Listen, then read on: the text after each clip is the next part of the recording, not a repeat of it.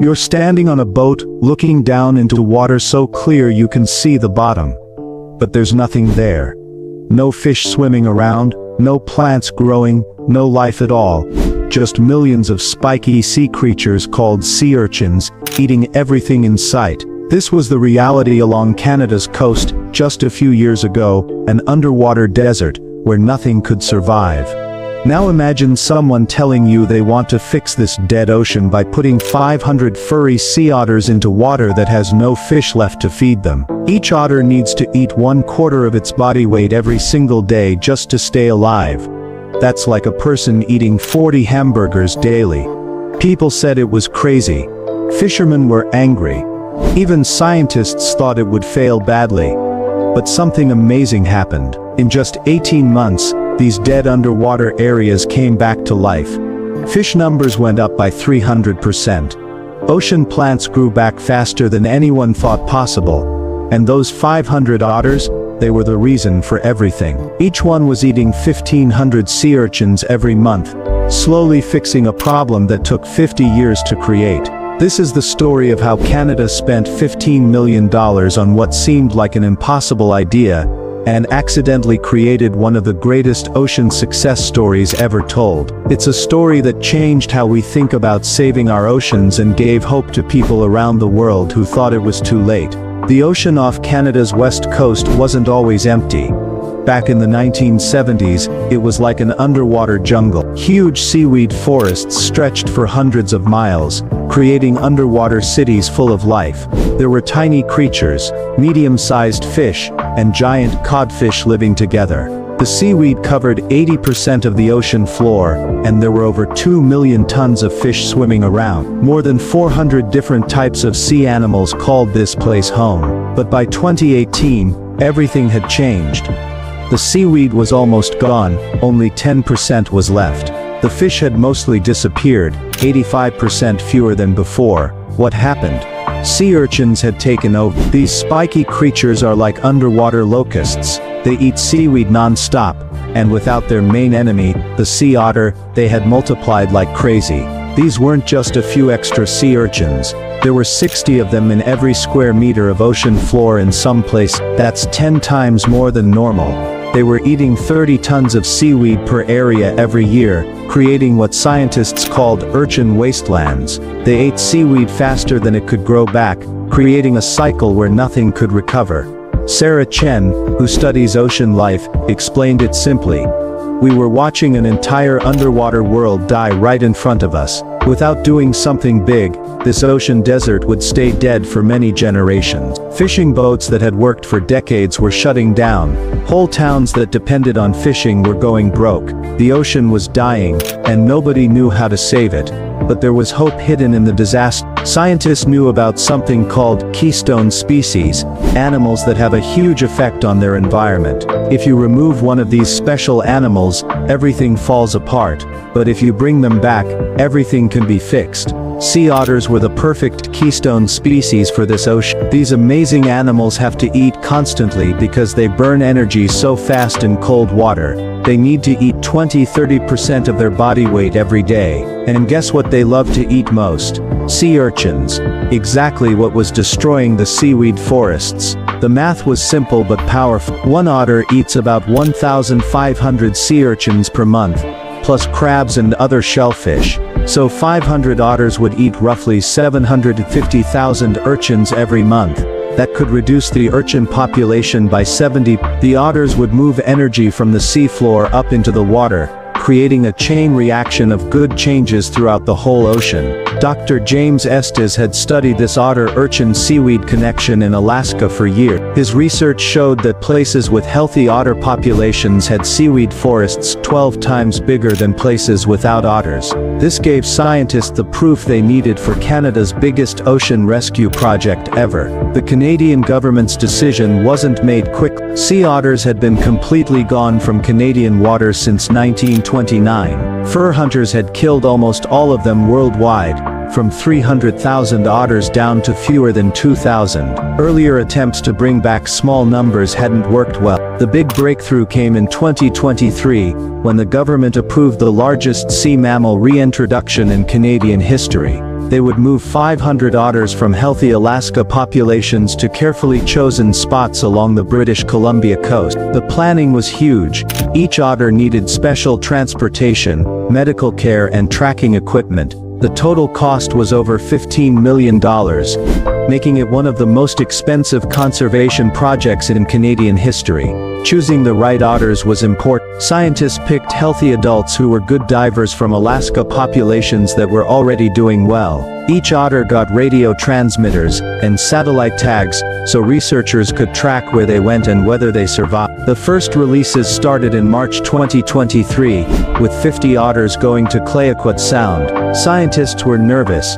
This would either be a huge success or a very expensive failure. At first, things looked bad. 15% of the otters died in the first month, mostly from stress and having trouble adapting to their new home. But the otters that survived started working their magic almost immediately. Within 6 weeks, researchers found 40% fewer urchins within 2 kilometers of where the otters were released. The otters weren't just surviving, they were doing great. Even better, they were having baby. By month 3 the first pups were born, showing the populations were settling in successfully. What happened next was like a miracle. Underwater cameras caught time-lapse videos that became famous in conservation circles. Ocean floors that had been empty for decades started growing seaweed within weeks of the otters arriving. These weren't just small plants, entire underwater forests were coming back at incredible speed. Giant kelp was growing 60 centimeters per day, creating underwater skyscrapers that reached toward the surface. By month 6, the results were undeniable. Seaweed coverage had gone from 10% to 35% in areas where otters lived. Fish species that people hadn't seen in decades started coming back. Pacific cod, which had been gone from these waters, were found in schools of over 10,000 fish. Dr. Maria Santos, who led the monitoring team, described the transformation. We were watching an underwater world come back to life. Areas that had been underwater deserts for decades were becoming vibrant ecosystems full of life. The kelp forests were creating homes for hundreds of species. It was like watching a desert bloom, except underwater and bigger than we had ever imagined. The numbers were incredible. The otters were eating even more than scientists expected. An average of 2.1 kilograms of prey daily instead of the predicted 1.25 kilograms. This meant 500 otters were removing about 1,150 kilograms of urchins and other prey from the ecosystem every single day. Over a year, this added up to 380 tons of urchins, an amazing amount that was quickly rebalancing the entire food web. But not everyone was happy about these changes. The fishing industry, already struggling with decades of poor catches, saw the otter reintroduction as the final blow to their way of life. The otter's huge appetite for shellfish was immediately hurting commercial fishing. Dungeness crab catches dropped by 35% in areas with abalone, already rare and valuable, became almost impossible to catch where there were lots of otters. Captain Robert Mackenzie, whose family had been fishing for 3 generations, spoke for many fishermen. They're asking us to give up our jobs for their experiment. My family has been fishing these waters for 70 years. Each otter eats what would be $200 worth of shellfish every day. That's $36,500 per otter per year. We're talking about $18 million in lost income every year. The anger reached a peak when the Fishermen's Alliance of British Columbia filed a lawsuit to stop the otter program. They pointed to California, where otters had helped destroy the abalone industry, once worth $18 million per year. The legal fight showed how complicated it was to balance conservation, economics, and indigenous rights. Several First Nations communities were divided. Some supported the otters as part of natural balance, others worried about the impact on their traditional shellfish gathering. But then something unexpected happened in month 18 that changed everything. Researchers discovered that the kelp forests weren't just returning to how they used to be. They were becoming more productive than they had been in recorded history. Fish populations in some areas were 40% higher than 1970s levels. Lisa Chang, a marine biologist studying this phenomenon, explained, "We're seeing what ecologists call ecological overshoot. a temporary period where ecosystem productivity exceeds historical norms because previous limiting factors have been removed. The urchin populations had been holding back kelp growth for so long that when that pressure was removed, the kelp forests exploded with unprecedented vigor. Fish populations were responding accordingly. Commercial species that had been rare for decades were returning in numbers that amazed even the most optimistic scientists. Halibut, Chinook salmon, and Pacific cod were being found in numbers not seen since. The economic potential was staggering. If these fish populations could be managed sustainably, they could support a fishing industry far more valuable than the shellfish fisheries that had been displaced. This discovery began to change how people felt about the program. The government commissioned an economic study that predicted the restored ecosystems could support fisheries worth $85 million per year within a decade, nearly double what they were worth before the otters. The changes were having unexpected cultural impacts too. Indigenous communities that had traditional connections to these waters began reporting the return of species that had been missing from their stories for generations. Elder Mary Joseph of the Ahosat First Nation described the changes. The water is singing again. We can hear the songs of the whales, the splash of the salmon, the whisper of the kelp. This is how our ancestors described these waters. The otters have brought back the old songs. Tourism exploded. Kayak tours to see the kelp forests were booked months ahead. Underwater photography trips were documenting the transformation for National Geographic and BBC shows. The economic impact of this nature tourism was expected to exceed $30 million per year.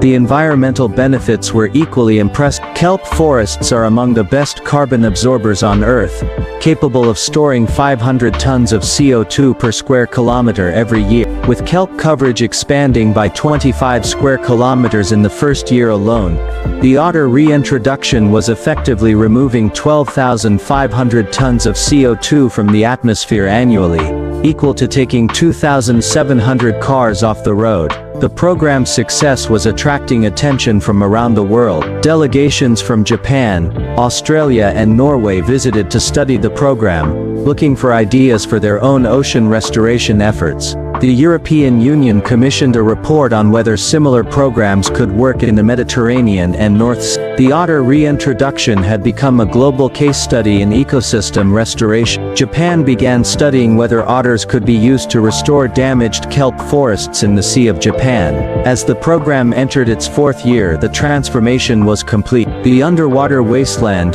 that had shocked scientists in 2020 was now a thriving ecosystem that rivaled any marine protected area in the world. The 500 otters had grown to over 1,200 individuals, spread across 400 kilometers of coastline. They were eating over 2,000 tons of urchins per year, maintaining kelp forests that now covered over 150 square kilometers. The restored fisheries were generating $60 million per year, with projections suggesting they could reach $100 million by 2030. Nature tourism was contributing another $40 million per year. The carbon storage value of the kelp forests was estimated at $15 million per year in avoided climate costs. The success story came with important lessons. Talking with all stakeholders, long-term monitoring, and flexible management had all been crucial to the program's success. The initial resistance from fishing communities had been overcome through open communication,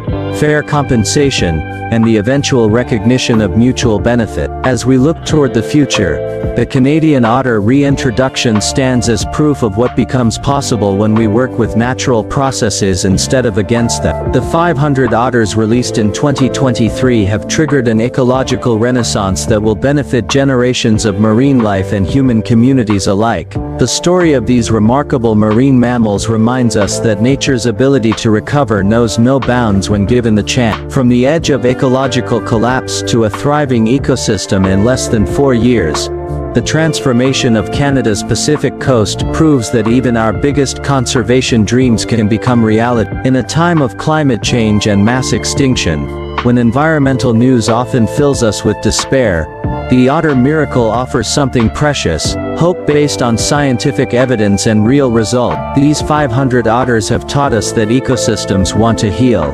that nature's resilience is more powerful than we dare to imagine, and that sometimes the most daring conservation efforts yield the most extraordinary result. The otters continue their work, one urchin at a time, one kelp forest at a time, one restored ecosystem at a time. Their legacy will be measured not just in the species they've saved, but in the hope they've given us all.